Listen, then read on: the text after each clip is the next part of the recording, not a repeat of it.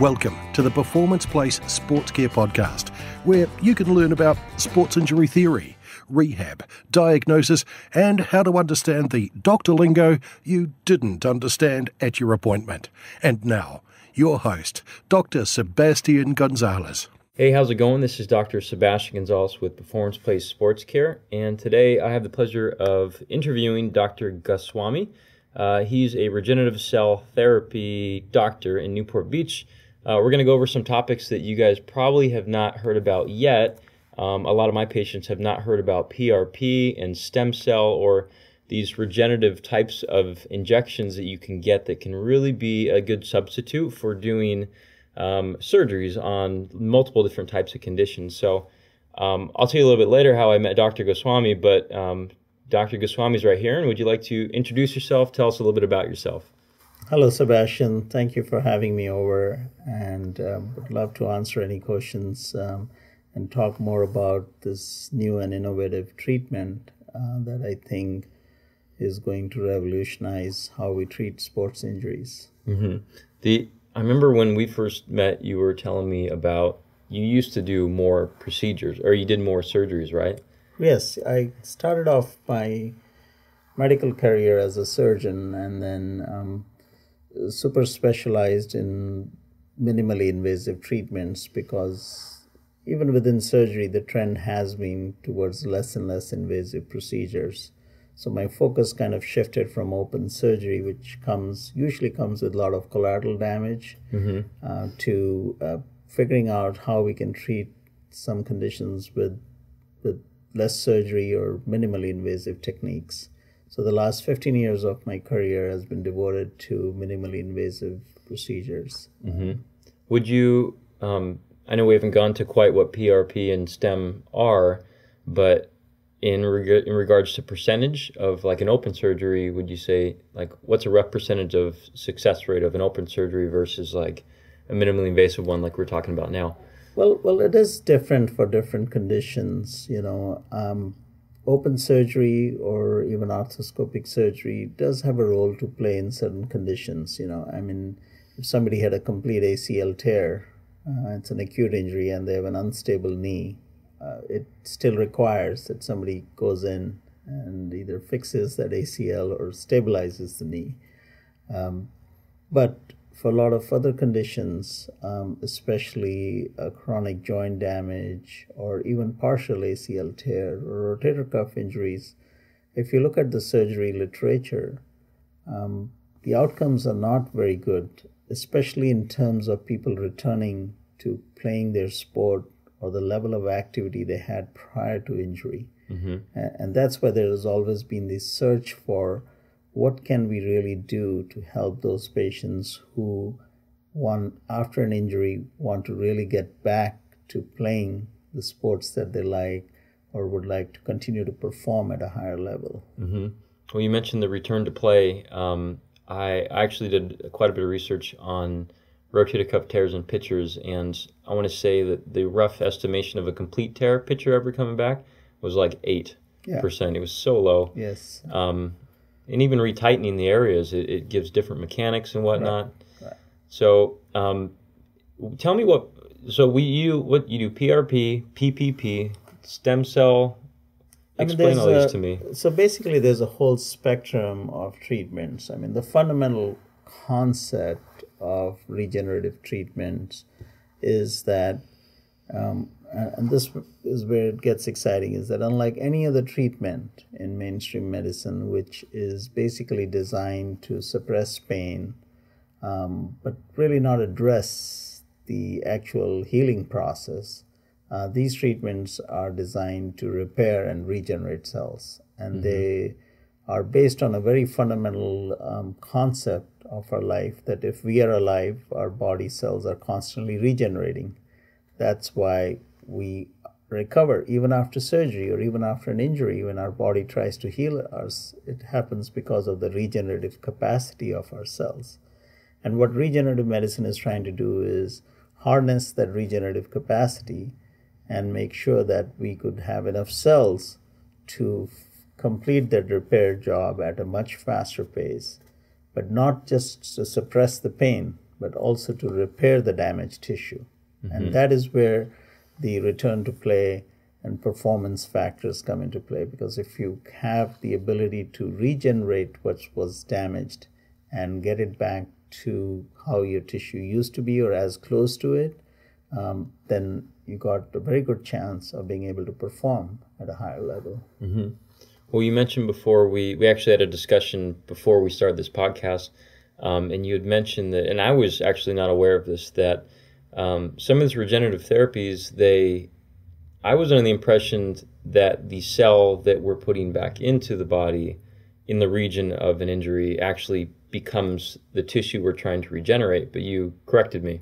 So can you explain a little bit about that? Yeah. So, and you're not totally off the cuff, because a lot of us and a lot of us who practice this field until recently believed that that's how this treatment was working. But, we're trying to understand as we do more treatments, the actual what's happening at a cellular level. And so what we're really finding is that it's not so much about that you need cells, because you already have cells. If you're alive, you have cells, and there are live cells even at the site of the injury.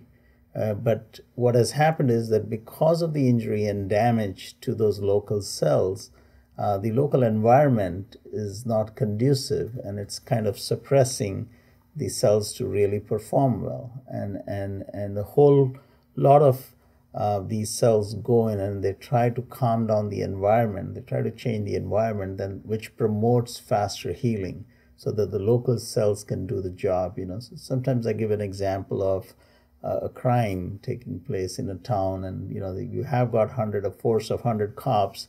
They're having a hard time, and you send in about 1,000 cops, which just help them finish the job. They're not going to necessarily stay there. They will return back, and the city will be fine, just like it was functioning before. But because there was an increase in crime, you send some additional forces. So I mean, I don't know how good an analogy that is, but that's how I like to look at it and explain it to my patients. I was thinking the sheriffs would be a good one, OC sheriffs, or when they had actually they hear about that big fire they had in Central California. Yes, absolutely, right. So I guess the fire ones would work. I know they go back to where they came from afterwards. Right, that's true.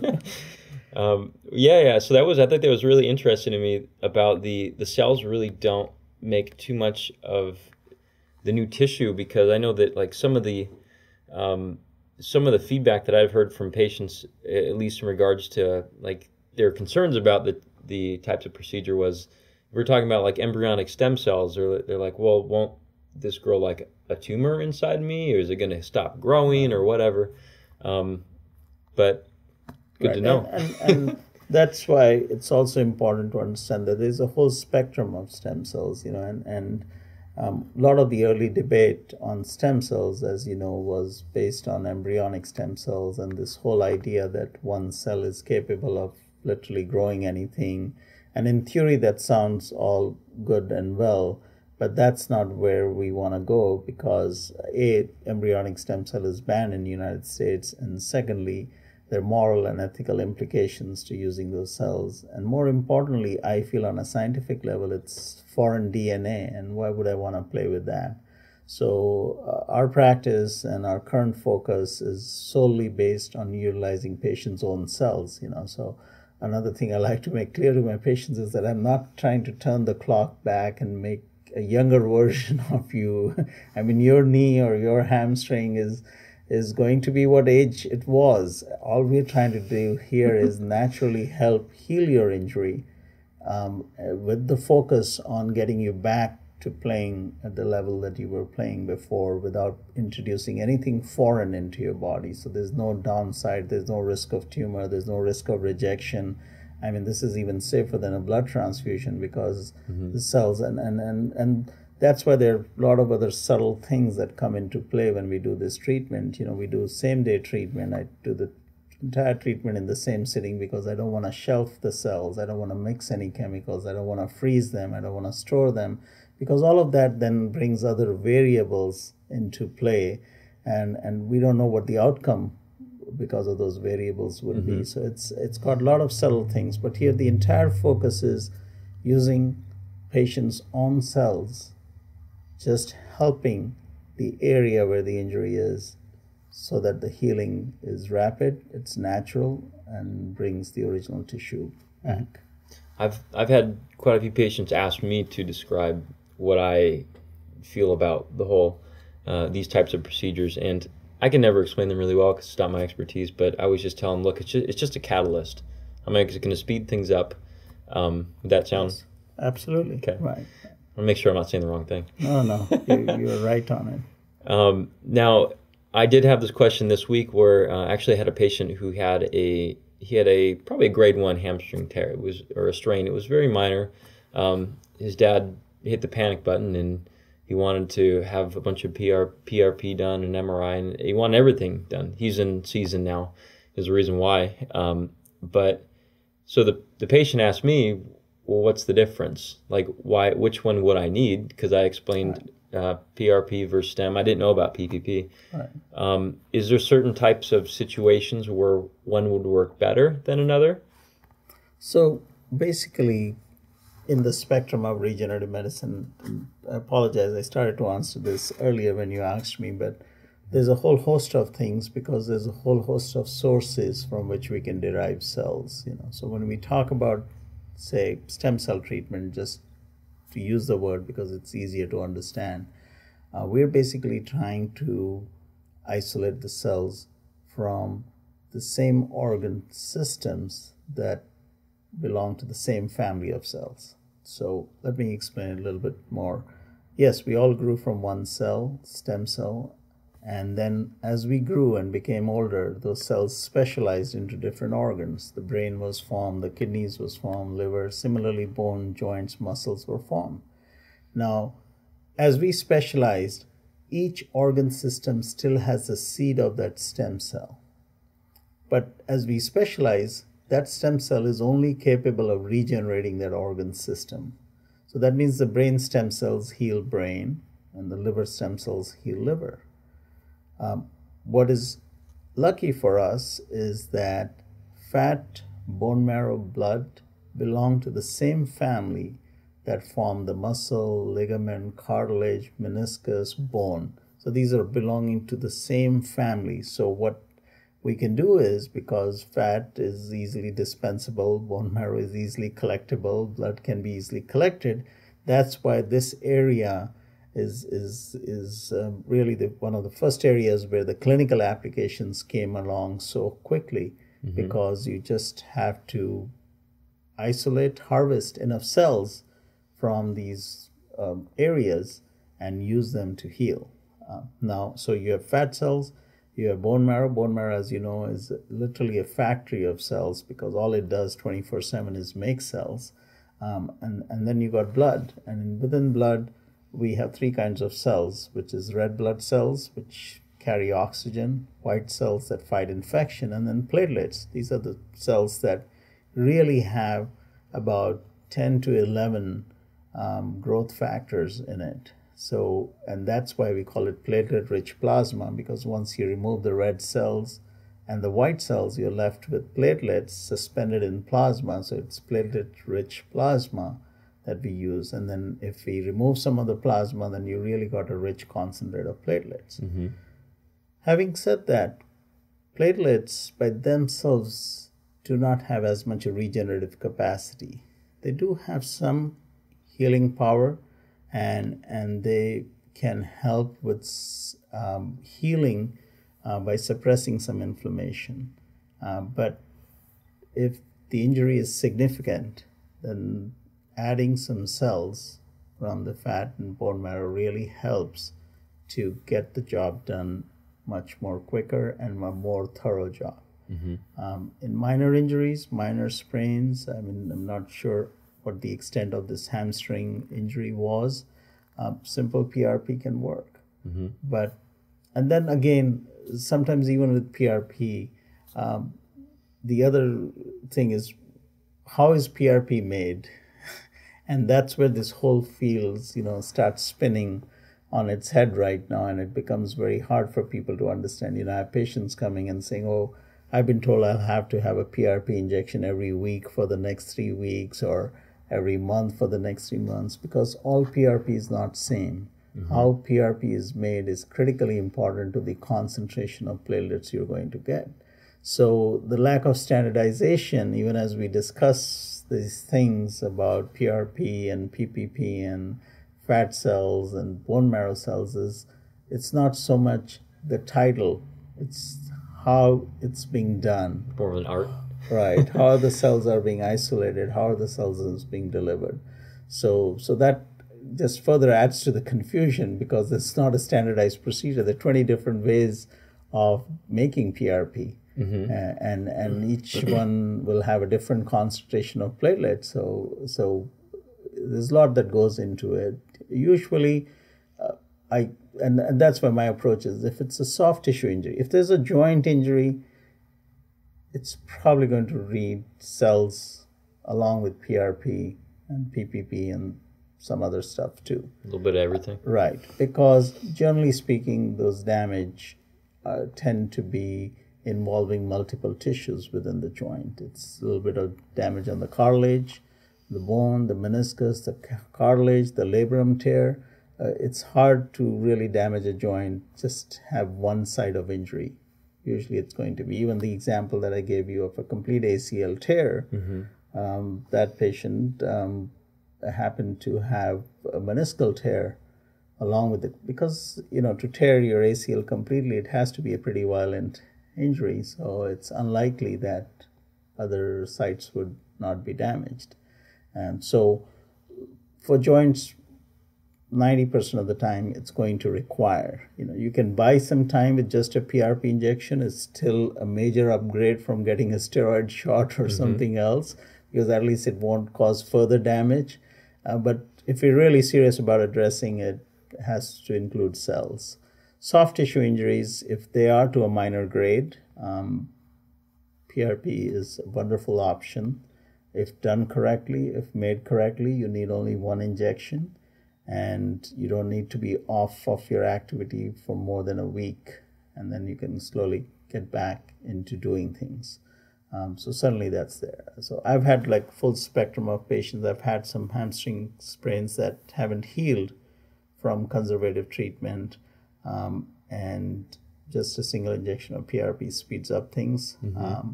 I've had a patient come to me with a bicep tear. It was old bicep tears. Like a complete one? He had a partial tear, and obviously was offered surgery, but given the complexity of the procedure, chose not to undergo surgery, but still had pain. And so we used cells, a combination of cells there, because we want to repair the tendon and also take the pain away. This is an amazing gentleman. He's going to be part of our police force very soon. And a young guy then, right? Young guy, and that's why he was crazy enough to trying to be lift 300 pounds, tore his biceps. Hopefully he didn't. He wasn't in the middle of the academy doing it. When he did it. No. I know they don't like to talk about it. Yeah, but but you have the whole range and whole spectrum. And the goal is to match it to the extent of damage we're trying to repair, basically. Well, you brought up some things that actually, I know that, so everyone here in the podcast, hopefully people will hear it across the U.S. and we'll see how popular it gets. But if someone is seeking out someone who does regenerative therapies, is there certain questions that they would want to ask to make sure that that's the right person for them? Or, because I know in my profession, there's a handful of questions I would probably want them to ask, because not everyone's able to reach me. Absolutely. And I really, appreciate the opportunity, because one of the goals I've had since I got involved with this treatment is been education. I have these consultations with patients. Sometimes patients call from other cities, other countries, and I do take the effort to spend at least talking to them even over the phone. And my main emphasis is, wherever you choose to get the treatment, make sure you don't just go for a title that you're getting a stem cell treatment. It's very easy to throw that name out there. The most important thing is, what exactly are you getting? What are the sources of cells? How many cells you're going to get? How is the process going to work? Is it being done in one setting, or are your cells going to be shipped out, or they're going to be frozen or mixed with? Because those things should raise some questions as to whether you're really getting the scientific protocol of this treatment. And so that's the main thing. This is a treatment that does require a certain level of skill set, because it's the first time in my career where I'm not putting something that a pharmaceutical or a device company gave me and I'm putting into your body. This is your own cells going into your own body. Mm-hmm. So it basically comes down to good collection techniques, good isolation techniques, and good delivery techniques to make sure the cells get to the right spot. And all of that has to be done in a certain time window, because as you know, when we pull cells out of our body, they start to die. Mm-hmm. So every step of the procedure has to be refined to do correctly, and that's when we can expect results. Maybe there should be like an ebook on regenerative cell therapy and what patients should know. We have put together an educational guide, so if anybody goes to the website, and they can have within seconds an ebook delivered to their inbox. I'm working on completing, and I feel embarrassed because every 6 months I say I'm about to complete this book, but it's a very simple Q&A book that I'm wanting to put together, and just based on the questions, just like you've asked me over the years, in the last 5-6 years of my involvement with these procedures, there have been some very, very interesting questions that patients have, and so I'm trying to see if I can put together, those questions and answer them in a manner where, every layperson can understand. Mm-hmm. So when they have this treatment or consider this treatment, at least they are educated and informed on the fundamental principles of the treatment. And so that's my aim with it. Hopefully we'll have that out soon. Yeah, you got to get maybe dictate it or something. You can borrow this microphone. Yes, I have actually. I'm on to. I want to get to about 100 questions. I'm thinking that'll make it worthwhile people's time. Mm-hmm. And I've kind of been hovering around 65, 66 questions. So let's see if I can find enough to pull another 30 questions. I'll try to make some. Hey, okay, yeah. So if you listen to this podcast, then feel free to email your question. Well, hopefully it wasn't one that's been answered already. By the way, so you mentioned your site. I know we got a couple more questions to go through for sure, but what is your website and where can they reach all of the informational stuff that you're talking about? So precisecare.com is the website address, and there's some educational guide. If you put in your email address, you can get it, but I've written quite a few educational articles. So if you go in the patient resource section, it will give you access to articles that I've written, but it'll also give you access to peer-reviewed articles that have been published in the journals. So I try to post them so people can see that it's not just me talking about this treatment. Yeah. There are other people who have done studies and have published data on that. Within the educational articles, we address a lot of the things that common injuries and what are the options, and where does this treatment stand in relation to traditional treatments, so just to kind of give a good overview of where it is, Mm-hmm. I always emphasize it's new. It's just with anything new, we obviously can't claim to have, robust data of how this is going to work in the long run. But having done a substantial number of patients now over the 5 years, I've seen that the amazing part is that if people take care of their bodies, if athletes are careful not re-injuring themselves, if they focus on their techniques, if they work with the right trainers, they can really enjoy their sport for many, many years to come, mm-hmm. which in essence is the most gratifying part of doing these treatments. Well, you mentioned earlier that there's not an age window for this. What is the youngest person that you've ever My youngest patient was a 20-year-old basketball player with a partial ACL tear. And we treated him in 3 months of good follow-up, he was back playing basketball at the same level as pre-injury level. My oldest patient has been an 86-year-old, which I reluctantly admit, because I was very reluctant in accepting her as a patient, because at some point the regenerative process will stop. That's how we leave this planet. But she was also a patient who had really taken good care of her body. She was a dancer all her life, and obviously it's taken a toll on her joints. So both knees and ankle were severely arthritic, and obviously she had never considered surgery. She lived through her pain, but would have liked to have some relief so that she can travel the world.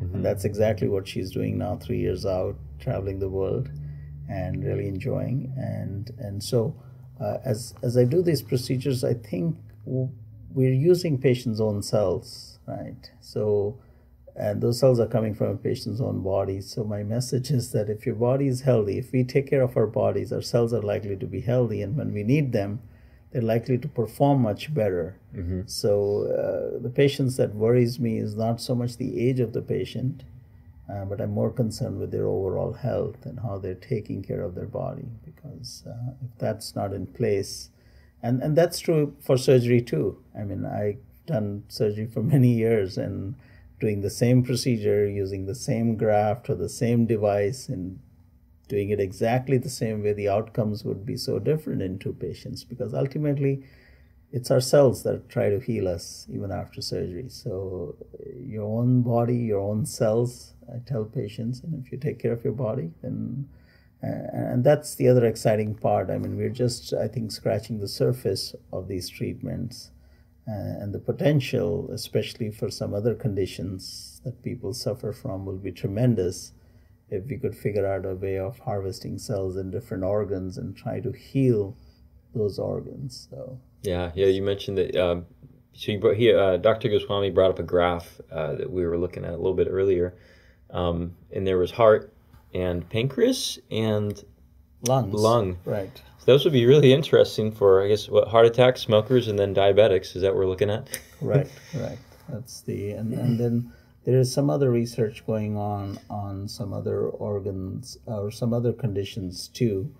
But yeah, most of it is heart disease, diabetes, COPD, some form. But clinically, there's not enough data, and sometimes, I feel people suffering from MS or Parkinson's disease, and these are conditions which really take a toll on the patient and also on their caregivers and their family. And I often get calls, people asking, "Oh, could you treat?" And I try to educate them. We still don't have any clinical data on this. Unfortunately, there are some clinics here and abroad that try to claim to offer treatments for these conditions, but there are some clinical trials that go on in the United States, and we keep a list of those, and we're happy to hook patients that we don't think we're not going to accept, because we're a clinical place. We only do treatments that have been scientifically proven, but patients certainly can seek some trials. Well, that'd be awesome. So they can contact you at Precise Care and just contact you. We'll be happy to guide them, or at least bring them up to speed with what's happening in those areas. Cool, that's awesome. So I will. There's just a couple more questions probably, but I know that I want to tell at least a story that the reason why I actually met Dr. Goswami was that we have a patient in common, and I can't mention his name, but I'll tell a little bit about his case anyways. I met him about 2 years ago or so. He came into my clinic, and I did a real quick exam on him, and I don't typically, or when I see someone I know I can't help, I usually tell them straight away and don't charge them and just guide them somewhere else. And he had, I think at the time, I don't even know, did it end up being a labral tear? Mm-hmm. Was it? So a labral tear in the hip, which is more of a cartilage injury, and he had a very bony or like pinching end feel that you couldn't like push past. It wasn't a flexibility issue in the hip. So he was about a 60-year-old guy, I think.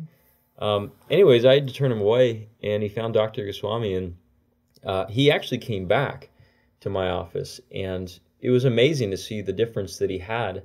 And even now working with him, like, he surprises me all the time, actually. Like, he he was on the table and he was talking about like why he can't squat below a certain degree, and I'm like, well, you probably still have some pinch in there. And so he brings his thigh all the way up to, actually his knee is extended, so straight leg all the way up to the ceiling. And I'm like, okay, so do you feel a pinch there? He's like, no, I actually feel a stretch on the backside. I'm like, you feel absolutely no pinch in the front side of the hip here. It's amazing, because hip labums, at least in our field, are really hard. They're very frustrating for the patient and the clinician. Actually, between seeing you and seeing me, obviously he went down the traditional route and saw a couple of orthopedic surgeons and was generally, told that he might be looking at either arthroscopic or maybe even replacement surgery in a few years.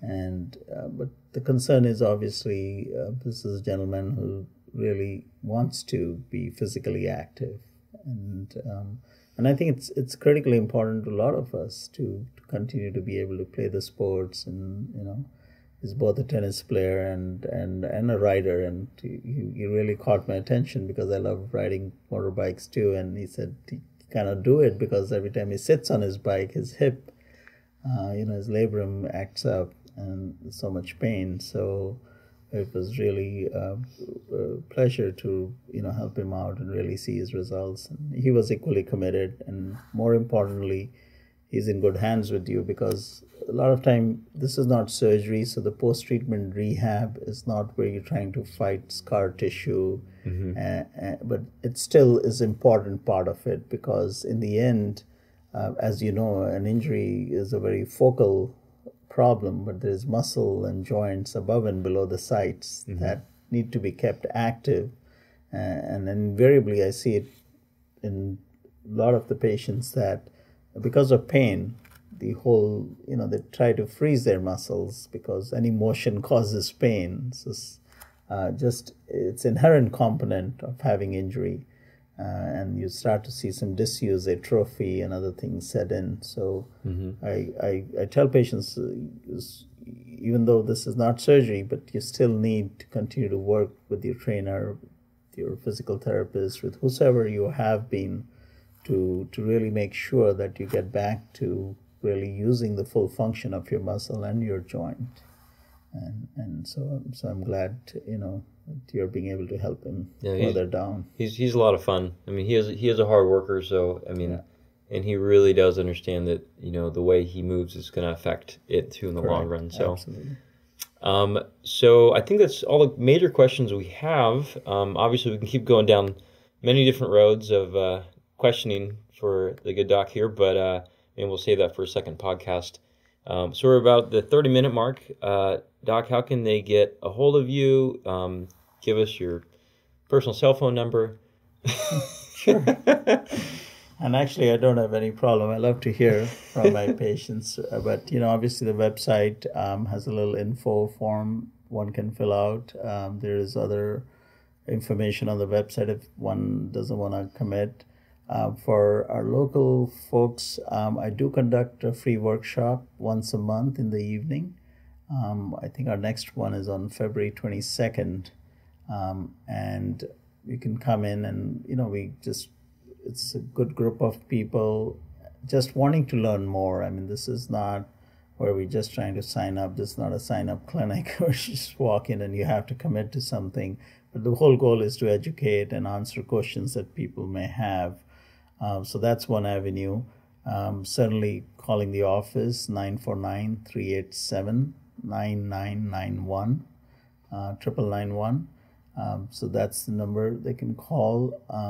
My email address is very simple, Dr. G, just 3 initials, DR, G as in Goswami, @precisecare.com. So you can reach me via email, send me your queries, and just to make your efforts special, I'll give you my cell phone number too. It's 949 oh, you got 734-9381. Oh, we might have to clip that away one day. You might get random text messages. Okay.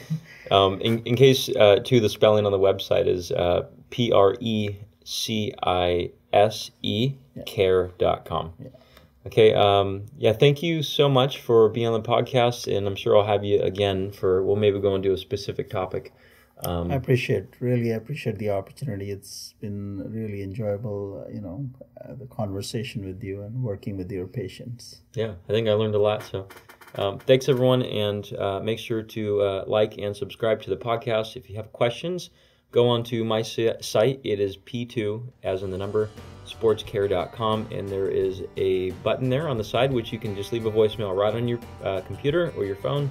You don't have to have cell reception at all. You can just have Wi-Fi.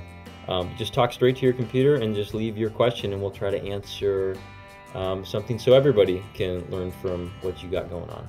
So take care.